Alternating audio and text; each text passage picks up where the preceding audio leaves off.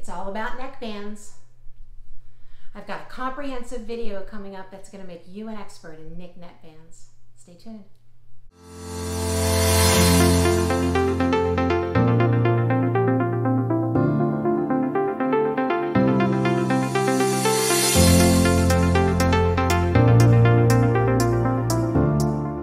Welcome to Sojourns. Let's journey into sewing.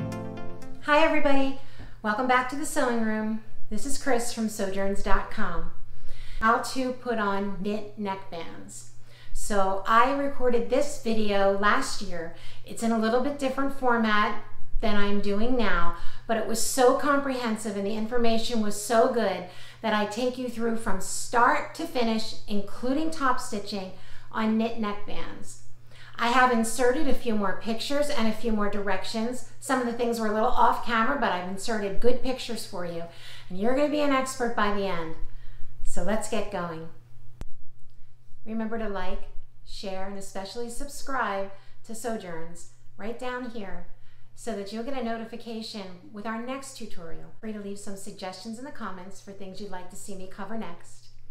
All of the information on the t-shirts that I'm working on in the video will be in the description box. Those are my affiliate links. Thank you so much for supporting me.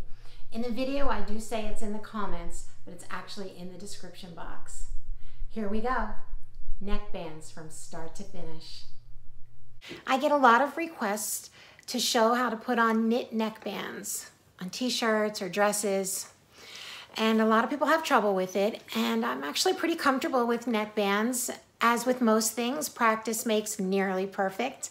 But I hope that we can show you a way to have your neckbands look professional and make you feel really confident about what you're wearing. What I'm wearing today is a 5 out of 4 pattern called the Jessie pattern. And I'm showing you this today because when I made this, I used a contrasting fabric for my neckband because I thought it brought a little bit of flavor to this otherwise black t-shirt.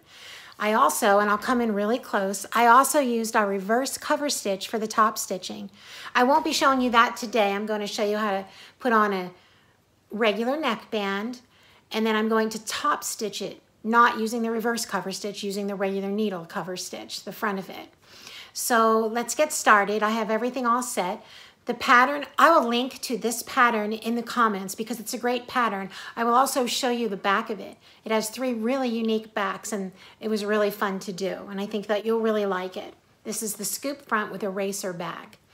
What I'm going to be showing you today, and I've already made the shirt, this is the Classic Tee by Love Notions.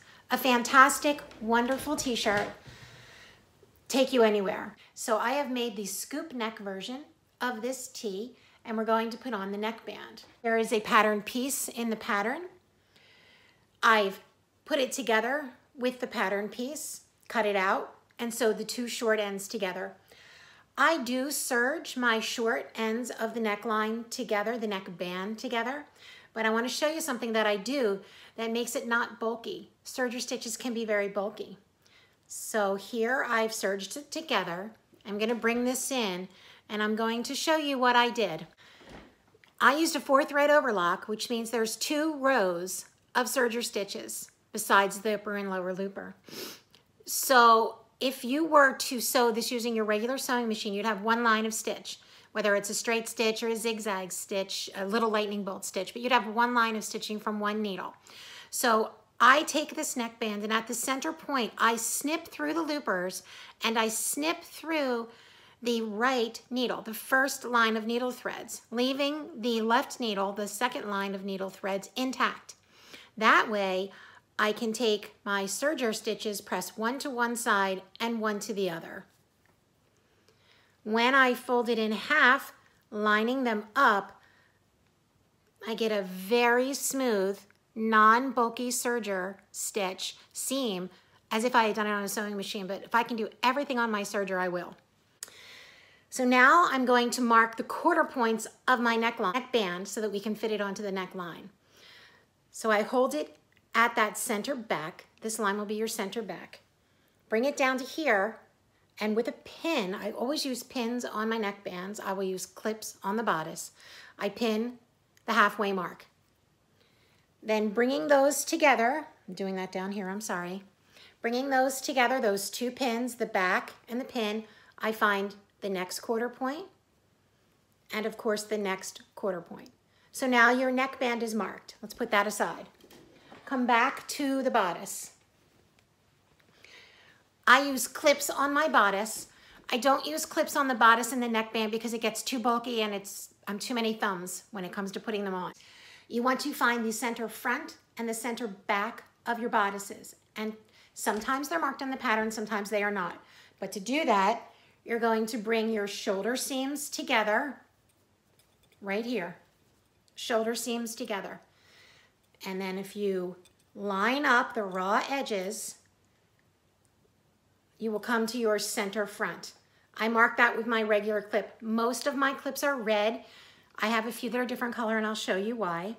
Mark the center point. Still holding that together at the shoulder seams. You're going to line up the back raw edges and you come to the center back. I use a different color. I have pink and orange. I use a different color to mark the center back of my shirts because it happens to all of us at least once. You'll put the neckband on backwards where the seam is in the front, and that's really disheartening. But if I use a different color clip, it kind of gives me a mental visual flag of, yep, I'm doing it right.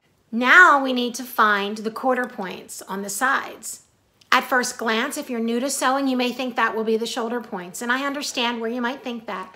But if we think a little bit deeper, we'll realize that the front of the neckline is 98% of the time going to be lower than the back, or at least different than the back. You can have a high neckline in the front and lower in the back, but a lot of times it's the reverse. So your shoulder points will not be the quarter point. It will be forward of the shoulder point if you have a lower front. To find that, you're going to put together that center front and center back marks that you made, those clips. So I'm going to put those together and line up the raw edges. When you do that, and I have this already done for you, that's where you'll mark your quarter point. And you see that it's forward of the shoulder. And you'll do the same here, line up front and center back and center front. Bring the raw edges together and mark your quarter point. So now you have your quarter points marked on your bodice, your quarter points marked on your band, and now we just need to put those together. I work from the right side of the garment. So I'll be putting on my band that way. So I'm going to take the back of the band where that seam is, and I'm going to put that with my orange clip, which denotes my back band. I think I need a little bit of light here. Let's see if that'll work for you. I'll come over here. Using that clip, I'm going to clip those together, raw edges together. And then I want to find the center front. So I have my center front marked by my pin and my center front marked by my clip. I'm going to put those raw edges together and mark my clip. Take my clip off of my bodice and put it together with the band. Easier to do when you're not doing it on camera. Okay, and now we come to the quarter points on the sides. We have that marked with our pin and our clip, and we're going to do the same thing. Raw edges together. Take the clip off and just replace it. Mark the next one the same way. Make sure your raw edges are together. Now I'm going to take a look. So we've got the band pinned to the shirt, right sides together. Now if you'll just take a look real quick, you'll see that the bodice is bigger than the band, and that's exactly what you want. Can you see that? That it hangs down a little bit, because you're going to stretch the band to fit the bodice so that it lays beautifully, nice and flat. That's very important. We're stretching the band and not the shirt. So come on to the serger and I'll show you how I do that. I start at the back, the center back, where you have the seam and your orange clip. I like to sew with the band up so that I can stretch it. And I sew directly under the needles. I'm using a 1/4 inch seam allowance. My needles are up, my foot is up. I'm going to slide the center back seam to just under the needles. And I'm going to sink my needle right there. And now I'm sewing with a 4 thread overlock, and a 1/4 inch seam will bring me just before the knife. I'm going to start serging a couple of stitches without stretching the band, just to anchor those in. And now with the needles sunk, I'm going to begin to stretch the band to the next quarter point and serge as I go. So I have it pressed already, and I'm going to stretch that a little bit and serge. Sink the needle so I can reconfigure. And I've got a little bit more to go, so I'm going to stretch the band, knot the bodice, and serge. And one last time, pulling that to my seam to the back, serge all the way to the next pin. Sink my needles. I'm going to take out my pin and my clip.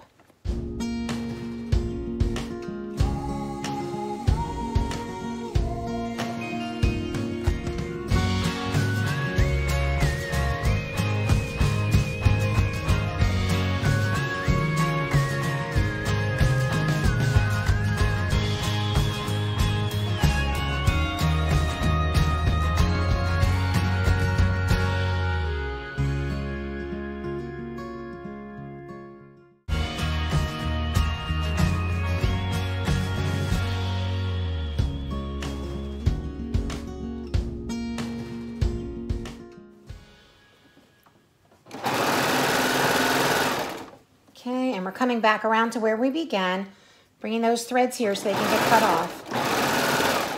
I'm going to go over that beginning at the back neckband. We're going to let the serger cut this off. Make sure I'm to the left of the knife. Just going to go over right to that neckband, sink the needles, turn this, raising the foot, put it back down and serge off. And I'm going to cut this off. Okay, so you can deal with those threads a couple of ways.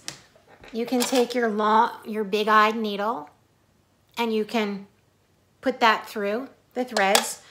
Or since we've gone over it, you can just cut those, put a little fray check on there. I would use matching thread. I much prefer matching thread, but the contrast is much better for you to see on the video. I'm going to clip that here so it's not distracting. I'll either put some fray check on that since I didn't tug it back through. Now I'm going to go over to my iron and I'm going to give that a good press. I'm going to press on the side where I sewed it. That will shrink the stitches to get it to have a good fit. And then I'll come back and show you how to top stitch. Now we're going to cover stitch down the seam allowance to top stitch our classic tee. So I've pressed it down with the seam allowance towards the body of the shirt. And I'm starting at the center back seam. We are going to be using the narrow right cover stitch. So that's 2 needles here, and the needles are indicated on the foot. So we want these needles to go right into the seam, which will be just under the band here. So I'm going to line up the band so that when I sew, it's going to be just to the right of that needle marker so that I have it exactly where I want it. A little hard to do it in this position, but I want you to get a good look. So here we go. I've sunk the needles. I have my presser foot down, and I'm going to use this as my guide to take it just to the right of that second needle, making sure that the seam is to the left. We're going to cover stitch in the round.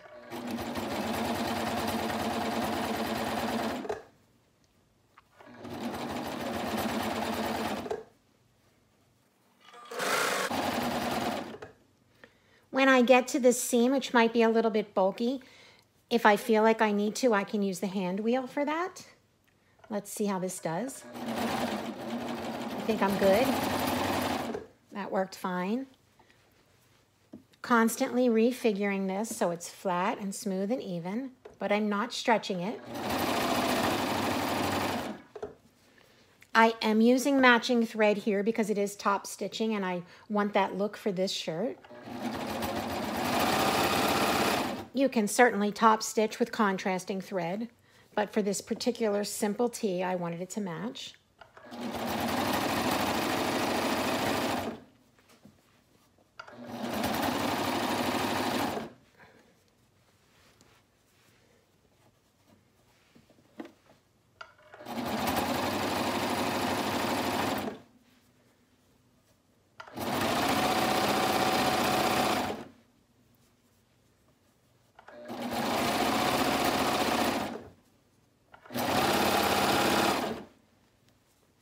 going to come all the way back to where I started.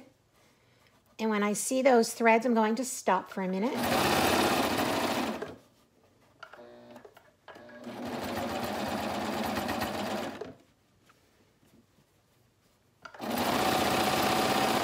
And here I see those threads.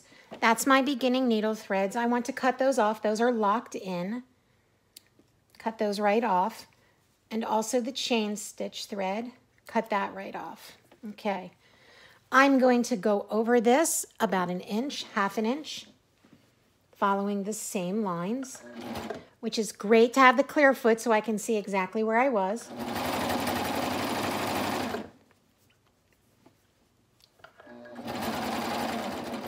Lining up my stitches with the 2 indicators on the foot.